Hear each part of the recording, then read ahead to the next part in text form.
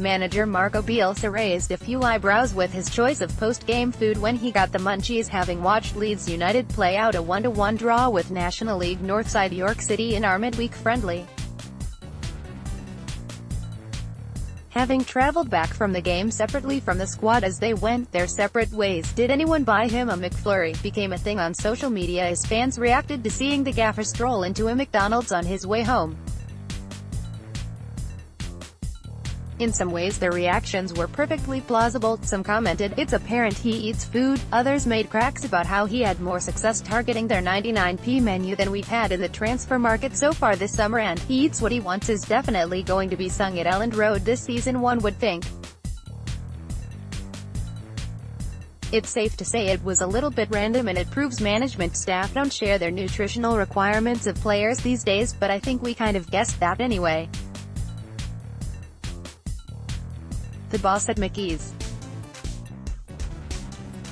Donald 77, July 19, 2018. Or he's hungry and just wanted something to eat. We all love Leeds, at Leeds_blank, July 19, 2018. I've heard he's meeting our next door to arranged signing.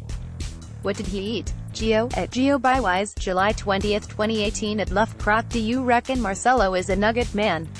Bobby, at DutchyBob92, July 20, 2018. At Mill3007, man of the people. Thomas Millward, at Youngsmall, July 19, 2018. There must be a couple of decent centre-halves and a number 9 around these parts.